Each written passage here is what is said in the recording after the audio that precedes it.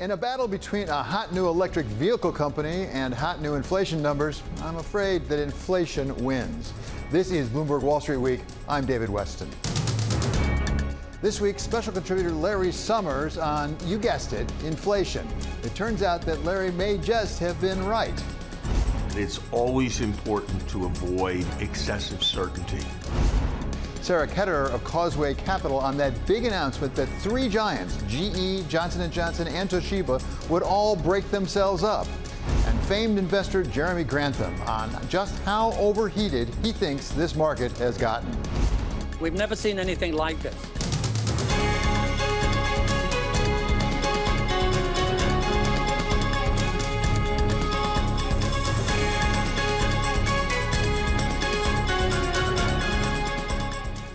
We started the week pretty sure of where we were going. Earnings were up, at least basically. Equities were reaching up to new highs. Bonds were tame. And we had a new infrastructure package. All was right with the world. But then Wednesday hit, and consumer inflation numbers came in high, higher than anyone really expected, an annualized increase of 6.2%. That's the highest in nearly 30 years. Austin Goolsbee of the Chicago Booth School said it's not going away anytime soon. Look, it's a big number, and whether you're team permanent or team temporary, everybody agrees it's going to be months of this before you see any relief. And San Francisco Fed President Mary Daly, while saying it was too soon to change course, admitted that the inflation numbers really did get her attention. Inflation is higher. It's eye-popping. This is a transitory period. That's what we believe. That's what I think when I look out at the data. But it's directly related to COVID. And as quicker we get through COVID, the better off we're going to be as an economy. But the week wasn't over yet, as electric vehicle maker Rivian went to market and blew past the price set for the IPO. The results of what the Rivian CEO said was a true team effort. We spent years and years putting this together. And really what's so exciting is seeing such a diverse group of people with diverse backgrounds and interests really coming together to create these products. And standing there today, looking out at the team as we rang the bell, it was quite emotional. Seeing so many passionate faces. It was really powerful.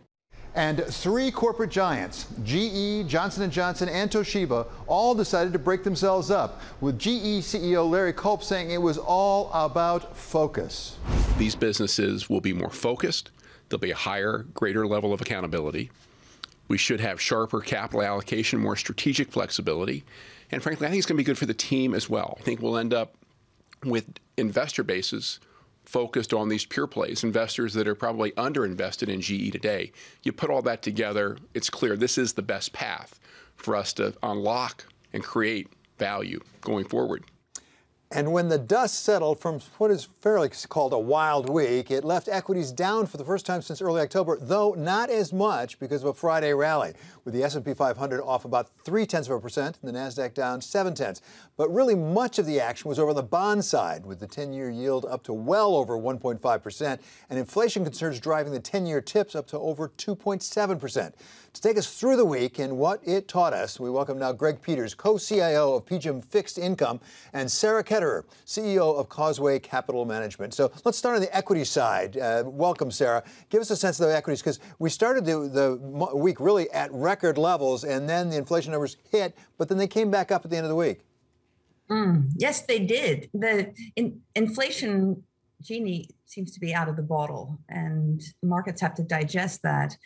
The technology stocks, many of them seem to have such significant market shares or competitive positioning. The market is giving them credit for being able to price this inflation, pass it on to consumers.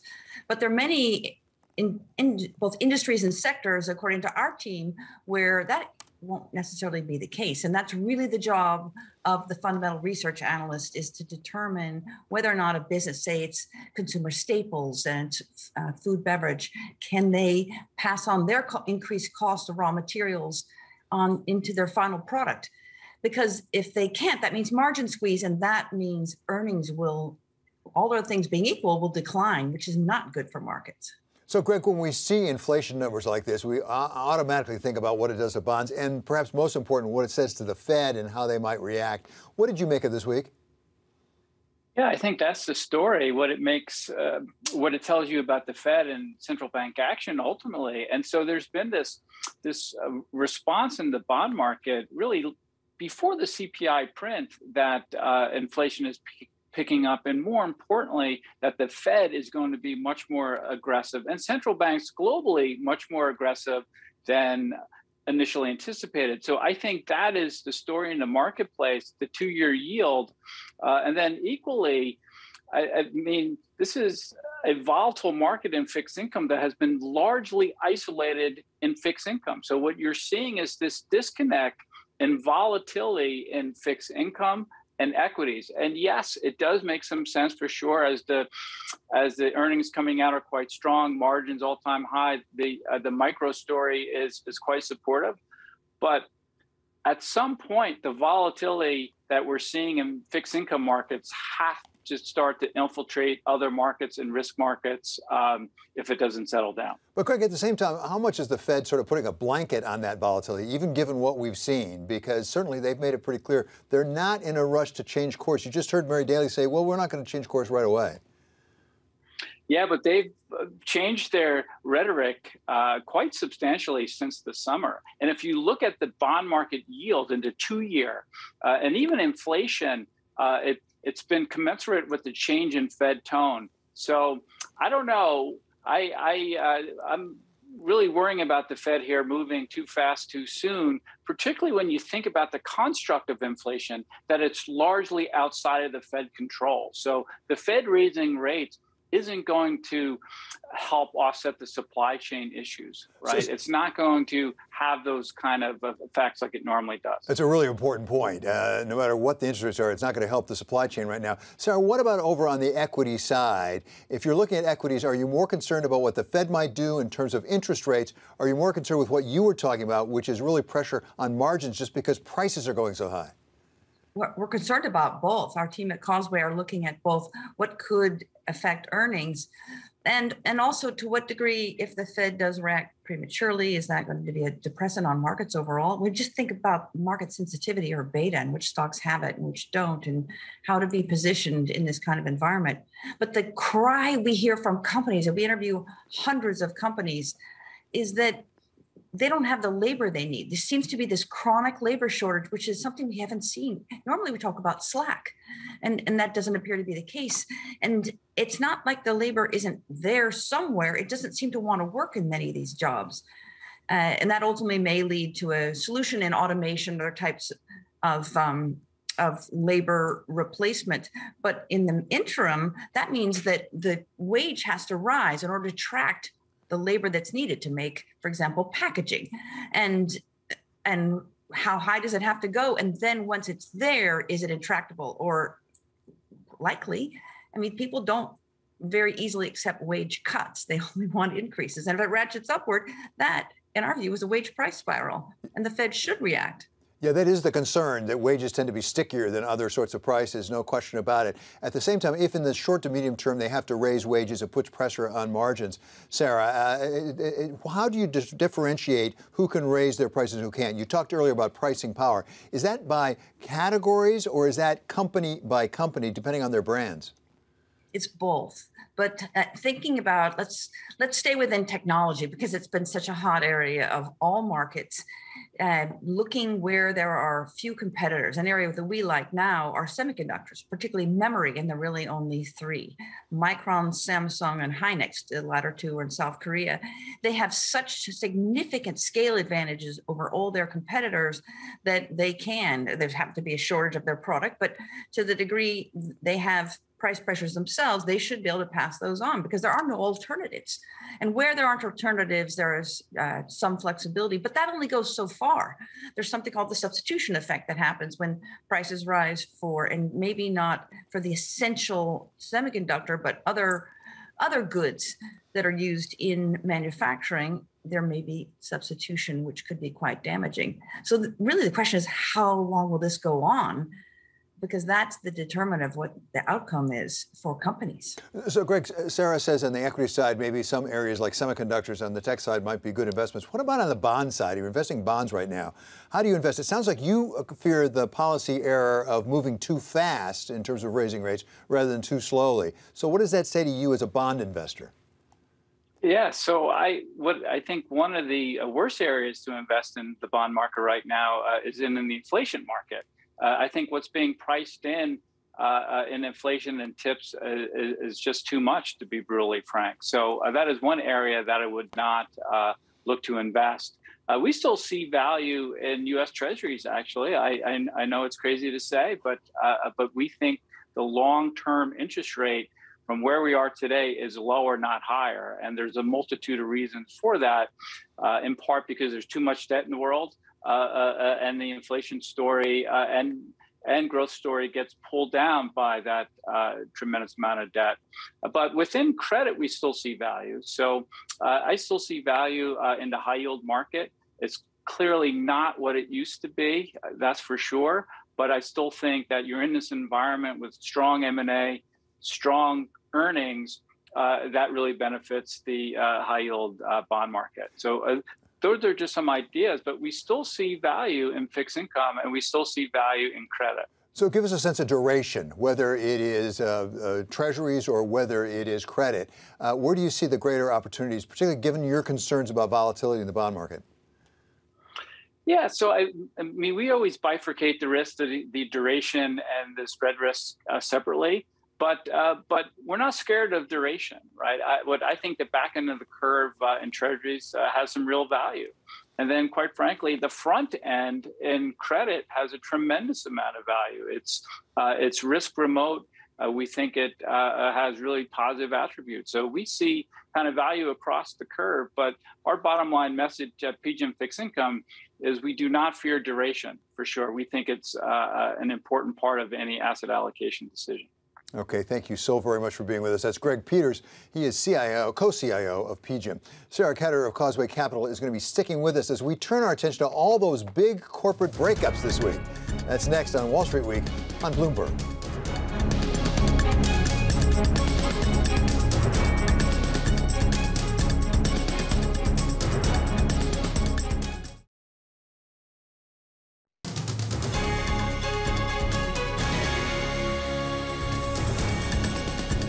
This is Bloomberg Wall Street Week. I'm David Westin. It was a week of breaking up, at least when it came to some very big corporations like Toshiba and Johnson & Johnson and General Electric. And GE Chairman and CEO Larry Culp said in the end it was a clear choice of focus over synergy. The GE team's heard from me for the last 3 years that I will bet on the benefits of focus every day, far more than the often illusory benefits that come from synergies. Now, we certainly enjoy those synergies today in certain places, but more and more we've been running the company on a decentralized basis, not as one GE, not as even the 4 reporting segments, but the 30 P&Ls that deal with customers that compete in the markets every single day. So if there are synergies that we enjoy today, we'll work to continue those, of course, but the vast majority of the benefits here will come from focus.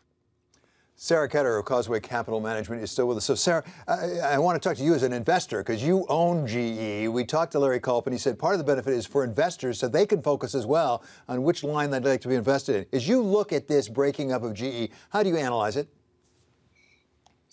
Well, I just want to set the stage that we may be one of the few who are analyzing it. GE is absolutely hated by investors because of the damage they've done. If you think about it, David, to today, if you go back, so the last 5 years, the annualized performance of the S&P 500 has been 20%. So that's 20% per annum on average. The comparable number for GE is negative 13%. GE has been a disaster. So Larry Culp's arrival in October of 2018, he had his work cut out for him, and he's very incentivized financially to get it done. But the 2 great businesses there were aviation and healthcare, and then power, renewables, and digital weren't quite as good. And the key was to set them free. There were some codependency because not only did power and renewables have some serious problems, but then we had COVID. So then what happens to the aviation business, this is aircraft engines, avionics systems, it grinds to a halt. So free cash flow collapses, and therefore the healthcare business had to support the other two. So what makes this announcement so interesting is that it may be signaling that GE is getting beyond its problems. It'll actually coming back into blue skies where the long-term care business that the company has that is supposed to pay people for nursing care and end-of-life assistance, that was GE stopped writing those policies in 2006, but it's been a huge financial burden for the company. Under-reserving has been a chronic problem. So this breakup, as it may, as Larry Culp noted in the video, allow these three areas to shine on their own. It may be signaling, according to our industrial analysts, that GE is not worried any longer about long-term care, and that means we shouldn't as investors be worried, and that is a very good thing. Yeah, it sure is, given the history there. But let's take those three lines of business, because they're not breaking it all up at once. I thought that was important. I mean, the first they spin off healthcare, which you said that's the strongest one anyway. That's ready to go on its own. They're going to take another year on power to sort of get that up and running. It may need a little more help. And then you have aviation at the end. Talk about those three lines of business and their futures. Well, the healthcare business is in very good shape, and GE intends to retain 19.9% of that business. Ultimately, that may be sold. That will end up, if this process continues to its fruition in the aviation business, that stake. But that's 2023. So here we are, we're in 2021. There's a bit of a waiting time, and that means the stock may be volatile or it could be down. Who knows? Investors hate waiting, but it takes some time to do these tax-free spinoffs. And also GE is determined, and this was part of the announcement, to set these three areas off on their own at much lower levels of financial leverage. And that's really where the cash flow is so important. How much can the company generate? To get investment grade credit ratings for all three is going to be that's the serious effort ahead. So that's why they need time. There's 2023 and then 2024 for power and renewables. So we await all that information, but there's really positive signaling happening here. Otherwise, why would they announce it now? They would just continue to work on it and not let us know. Yeah, Larry kept emphasizing three publicly traded investment grade companies. He's very proud of that they'll all be investment grade from his point of view at least. Talk about power, which has also struggled, had a lot of problems, some residual problems with some maintenance contracts and things. What about keeping traditional power together with renewables? Siemens went a different way. They let renewables go off on its own, maybe a bigger growth thing. Do you think that makes sense? As an investor, do you look at that and say, yeah, that's sensible? It is, given the mix that GE has. Renewables ultimately, as we all assume, will be the business that sustains in the future. But it was never really our preferred of their businesses, and we're glad to see it be set aside and spun off. The aviation and the healthcare businesses are far superior in terms of free cash flow generation. Aviation generated almost none in the downturn, and now is coming back. We think there's a normalized $4 billion of free cash just from that business. And if you wrap all of it up together and you think about it today, there might be normalized $7 to $8 billion of free cash flow coming from the sum of the three parts. That's something that I don't think GE has delivered for a very, very long time. And Sarah, come back to you as an investor, because as I say, Larry kept emphasizing that allows an investor to decide which, if any, of these lines they want to play in. Is it more valuable to be able to pick and choose among health and power and aviation than to have it all lumped together and have to buy the whole package? Very definitely. We as investors prefer that.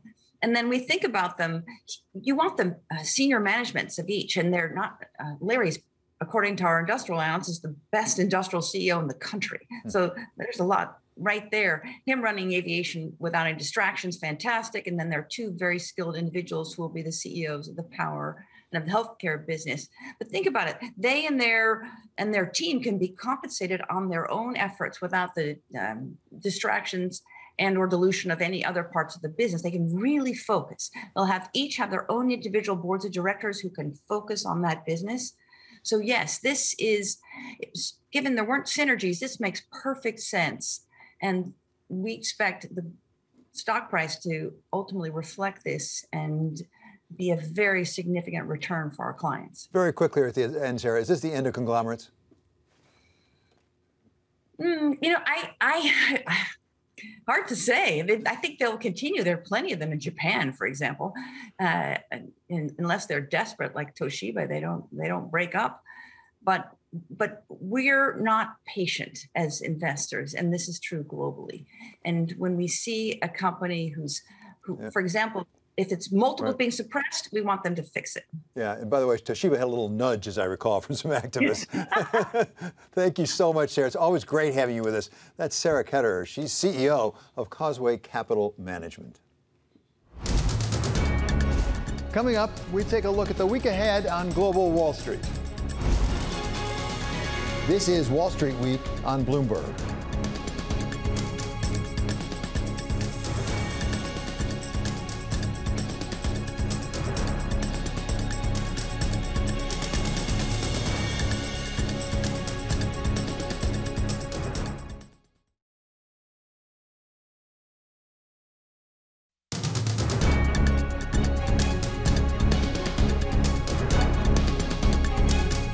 This is Wall Street Week. I'm David Westin. It is time now to take a look at the week ahead on Global Wall Street. And we start with Juliet Sally in Singapore. Thanks, David. Events in Singapore take centre stage this week with the 4th annual Bloomberg New Economy Forum here in the Lion City. We'll ask world leaders and key executives about the growing divide between Beijing and Washington. China in focus on the economic front with monthly activity data due Monday. Japan will also post third quarter GDP numbers after producer prices jumped to their highest in 40 years. Turning to equities, Alibaba and JD.com earnings will give us another pulse check on China's tech sector. Plus, India opens its borders to foreigners for the first time since the pandemic began. Now over to Danny Berger in London. Danny? Thanks, Juliet. Well, on Tuesday, we get UK jobs numbers coming out, followed by the next day, CPI for the region as well. It'll be crucial for the BOE to really ascertain whether or not they will indeed raise rates after they did in their last meeting, to the surprise of many. In the week, we also have an ECB financial stability review, which they're set to publish. How much will sky-high asset prices feature in that review? To round out the week later, we also are going to be getting a Turkish central bank decision. All economists surveyed by Bloomberg expect that they will continue to ease monetary policy, something which Erdogan has called for. This, of course, all despite the fact that we've seen inflation readings as high as 20% and the lira continuing to tumble. Now over to Romain Bostic in New York. Thanks, Danny. Retail sales data and department store earnings are going to be in focus. A new round of insight into consumer spending. Economists project U.S. retail sales growth likely re-accelerated in October from September as consumer demand for a variety of goods remained resilient. That's the good part. The concern that resiliency in consumption is putting even greater strain on global supply chains. Insight into how retailers are navigating those supply chain distortions, that will come in the latest earnings reports next week from Walmart, Home Depot, Target, TJX, Macy's, and Kohl's. Expect analysts to pepper executives on the conference call with a lot of questions about inventory, shipping times, labor costs, and pricing power. And it's that pricing power and how it's passed on to consumers that ties directly into the most recent CPI numbers, which are now running at a faster pace than wage growth. We'll get a chance to hear from multiple Fed members about how monetary policy will address those recent price spikes. The presidents of the regional Fed banks in Cleveland, San Francisco, Chicago, and Atlanta are each scheduled to speak publicly in the week ahead. David? Thanks to Juliet, Danny, and Romain. Coming up, it was nice while it lasted, but is the longest bull market in history about to come to an ugly end? We talk with famed investor Jeremy Grantham of GMO. When the decline comes, it will be perhaps bigger and better than anything previously in U.S. history. This is Wall Street Week on Bloomberg.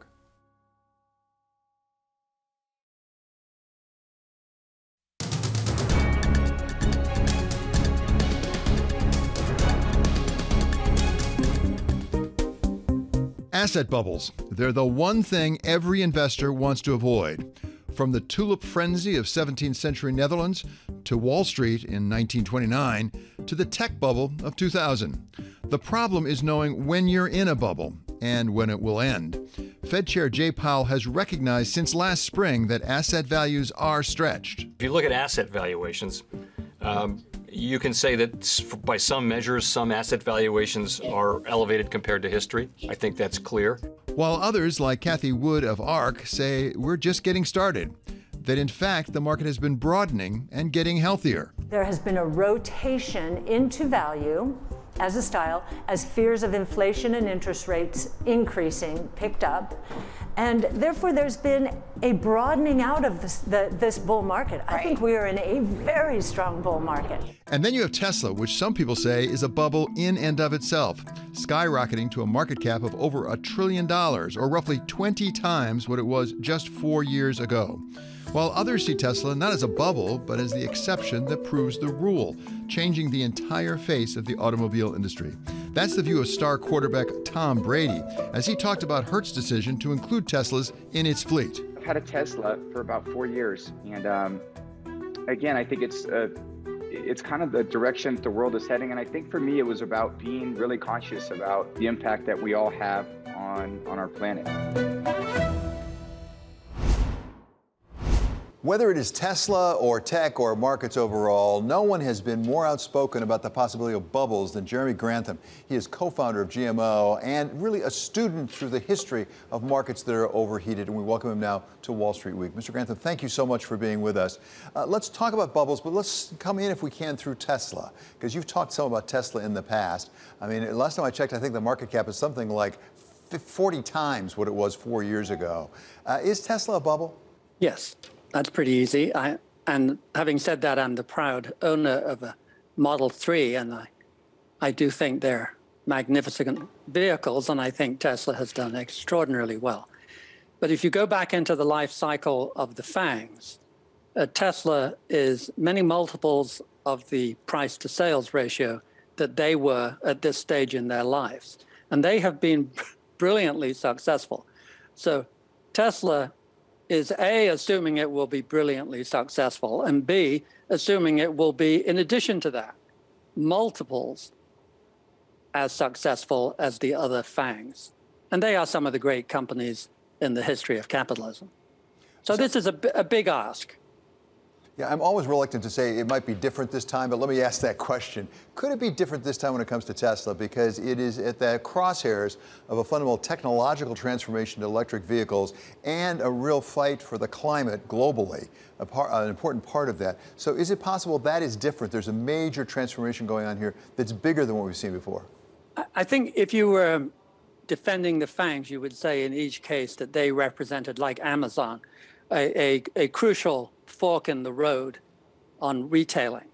If you were looking at Facebook and Netflix, all of them represent these breakout major changes, disruptive changes. And I'm very grateful for Tesla as a dedicated green that they have pioneered EVs.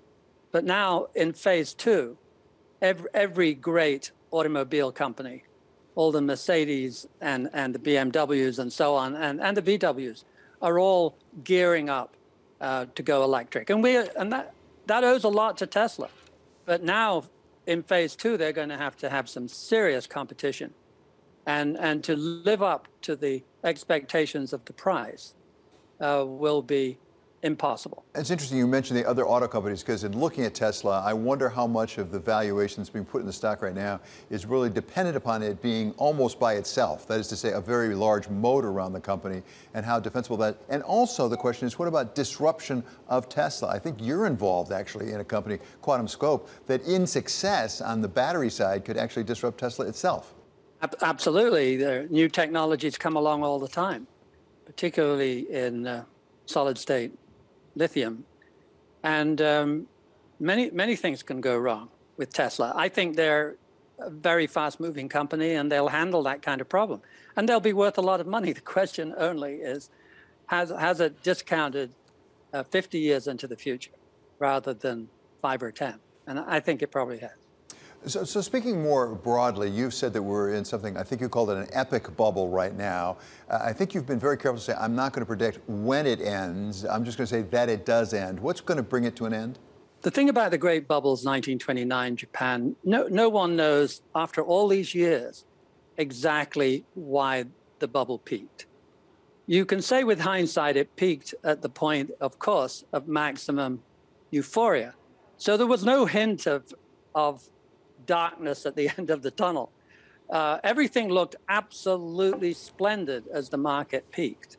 And of course, as long as it looks absolutely splendid, everybody is happy. The thing about the great bubbles is how intensely do people buy into the idea that it can never break, that prices will never decline.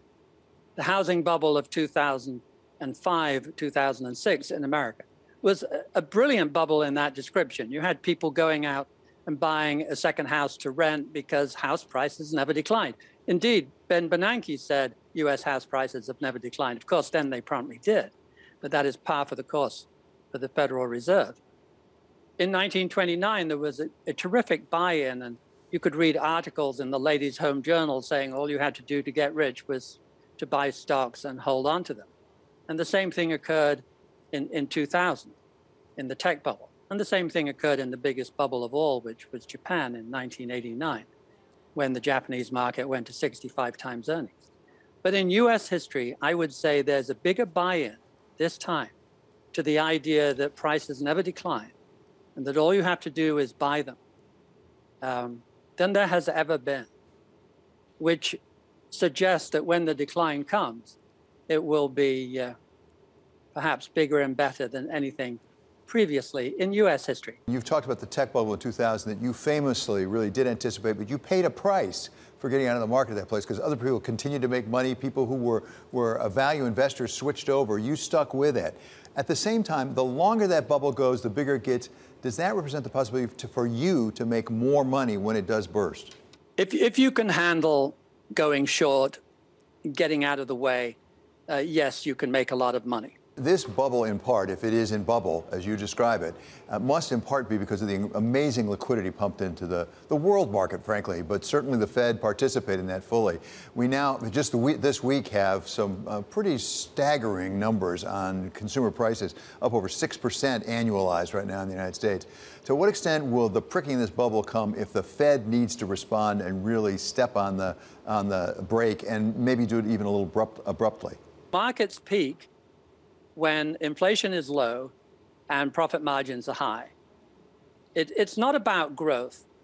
They like GDP to be very stable. They hate it bouncing around. It makes portfolio managers nervous. And our model that goes back to 1925 explains almost all the ebbing and flowing of bull markets and bear markets. And until June of last year. Starting in June of last year, is the first time that inflation, the number one predictor since 1925, is ignored. If you want to explain today's market level, yes, you have handsome profit margins. Every bull market has a wonderful economy. Every bull market has a plentiful supply of liquidity. But every bull market before this one had low inflation. In order to explain today's market, you have to assume 100% ignoring of the rising inflation, which is quite remarkable. Yeah, We've never seen anything like this. We've just hit 6% today. That would have been enough in any market since 1925, and for all I know, long before that. It would have been enough to have crashed the market. But this time, the faith in the Fed is so complete that when they say it's temporary, we believe it. The Fed, in my opinion, hasn't done a thing right since Paul Volcker, who was brilliant. All of the others have encouraged a chain series of really dangerous asset bubbles. They rattle the economy. They're incredibly disruptive. The decline in 2000, 82% in the NASDAQ was the decline from 2000. The decline of the housing market, all the way back to trend and below, dragging the world with it. and all of the problems from bad mortgages and a 50% decline in the S&P. These have a terrible wealth effect. They make people feel poor, and they make people spend less. It's the last thing you want, and yet they have not learned. They overstimulated to get to 2000. They overstimulated in the housing market. They got 3 or 4% more people to own houses in 2007 than had ever owned houses before, and the consequences were dire. And have they learned? Absolutely not. So in this time, they step into COVID, and of course you needed to stimulate, but did you need to throw this much money all over the world so that it flows into the stock market and creates these meme stocks, this craziness that had Avis triple in one day in the last week? And why did it triple? Because in response to Tesla and Hertz and Tom Brady, et cetera, Avis said, hey, dudes, we're going to buy some electric cars too. Wham, it triples.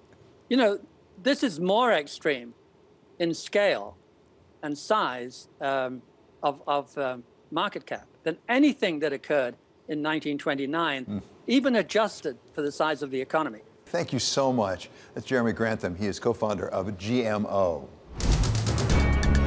Coming up, we wrap up the week, as always, with our special contributor, Larry Summers of Harvard. This is Wall Street Week on Bloomberg.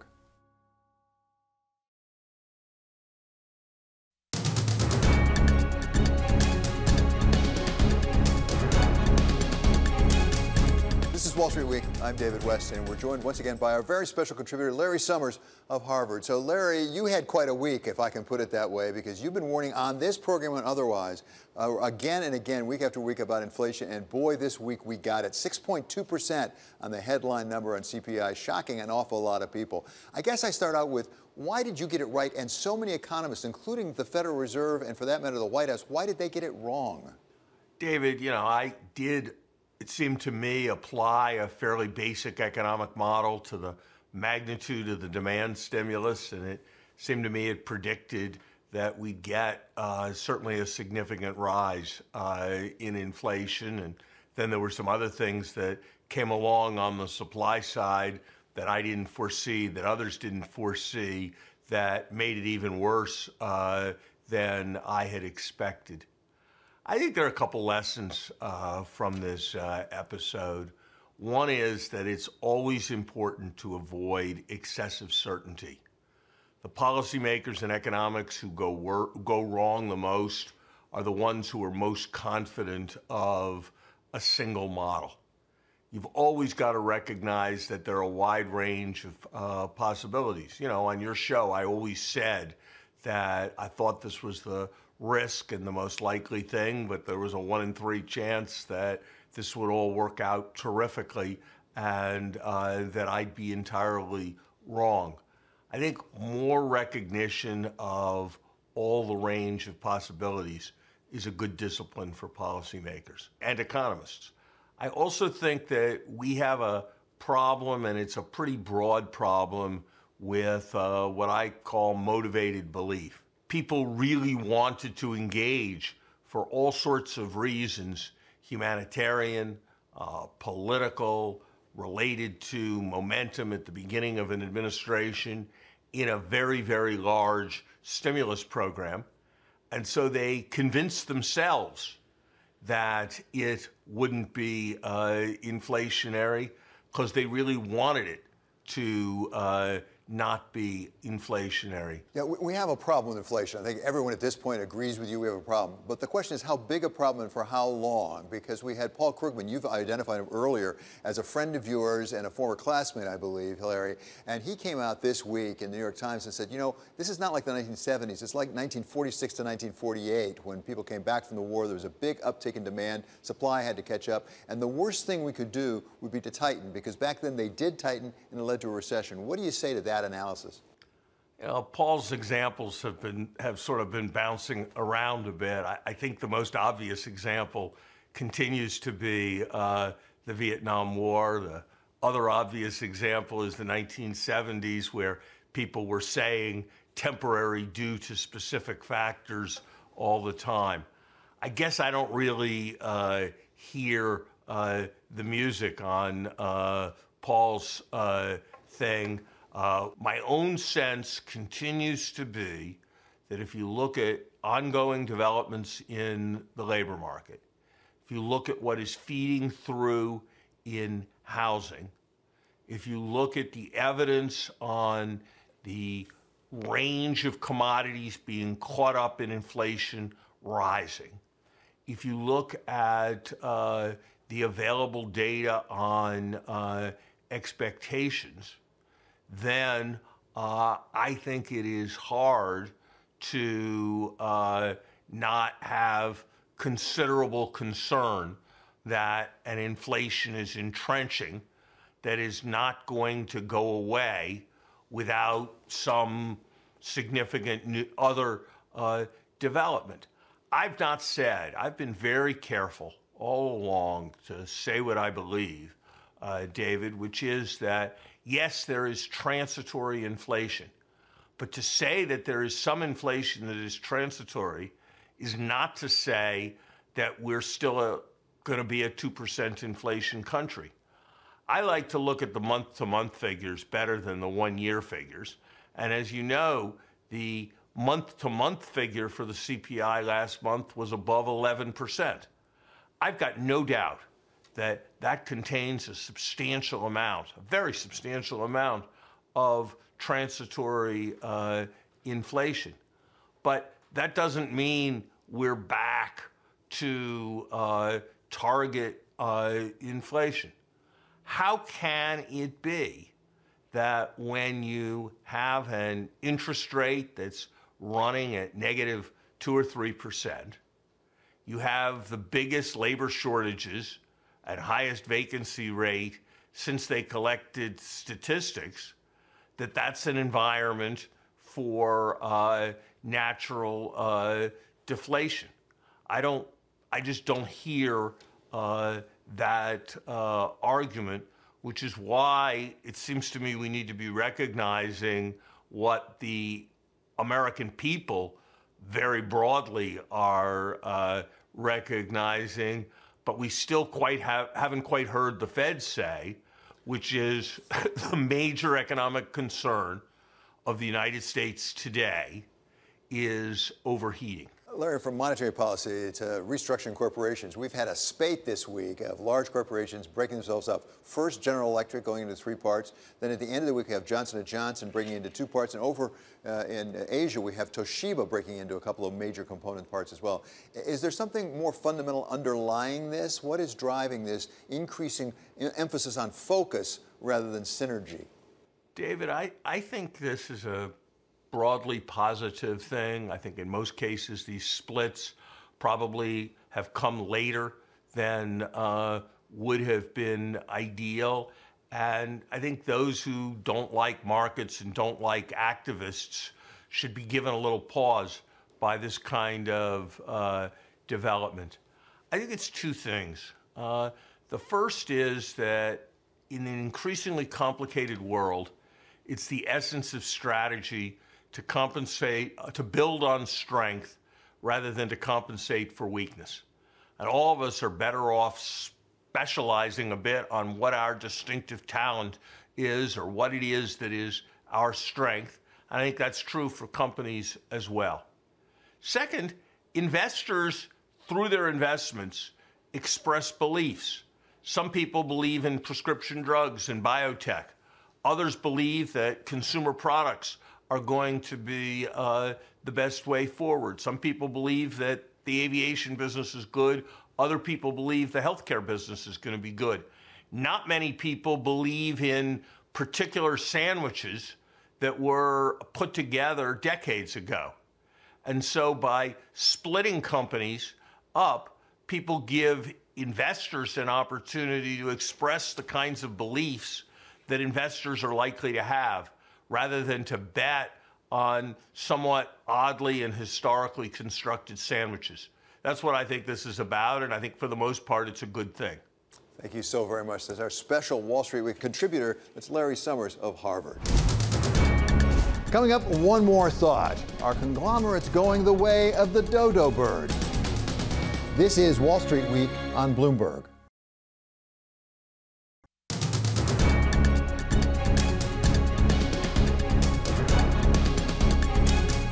Finally, one more thought. The last of the conglomerates.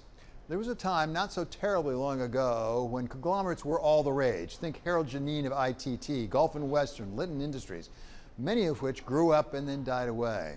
But then there was GE, the biggest of them all. It lasted the longest.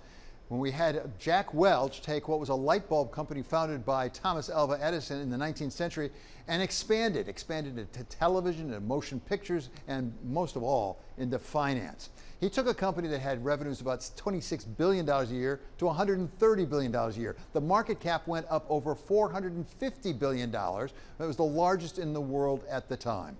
But trees don't grow to the sky, and neither did GE. Jack Welch moved on. We had Jeff Immelt take his place. And during his tenure, we took what had been the gold standard for corporate America and turned it into something of a turnaround. And in the end, even Jeff Immelt couldn't quite explain why that had happened.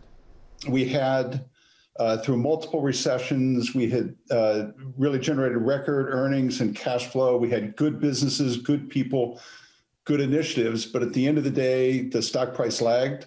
So 3.5 years ago, the GE board turned to Larry Culp, the former CEO of Danaher, to sort things out. Larry came in and pretty much threw out the playbook of Jack Welch. He pruned, he focused on cash flow and debt reduction, and he just plain focused overall. It all came to a head this week when Larry Culp announced that he would break up the company into three parts: healthcare, power, and aviation. These businesses will be more focused. There'll be a higher, greater level of accountability. We should have sharper capital allocation, more strategic flexibility. And frankly, I think it's going to be good for the team as well. So is this the end of conglomerates? Nicholas Heyman of William Blair echoed Larry Culp, who said it really is more important to focus today rather than go for those synergies across different businesses. It's much more important to have really 110% focus on one end market and set of customers, because things are changing so structurally and so rapidly that you really can't be burdened by having to wait for another part of the company to come around. While Jerry Davis of Michigan Ross School thinks that there may still be room for conglomerates when it comes to tech. Anybody think of Amazon? There is a future for conglomerates, but it's in the IT sector. If you look at big tech companies like Alphabet, like Facebook, they really are conglomerates. In some sense, they are hearkening back to the conglomerate that GE was at its birth. But if you listen to Larry Culp himself, it's not about the form. It's not whether it's a conglomerate or not a conglomerate. In the end, it's about getting the job done. It's ultimately about performance, right? I've been in companies where we did a number of things under one roof. So I've seen it from a number of different angles. But ultimately, it's all about looking forward and being in a position to perform. And I think for GE today, on three separate bottoms, we'll be at our best. That does it for this episode of Wall Street Week. I'm David Westin. This is Bloomberg. See you next week.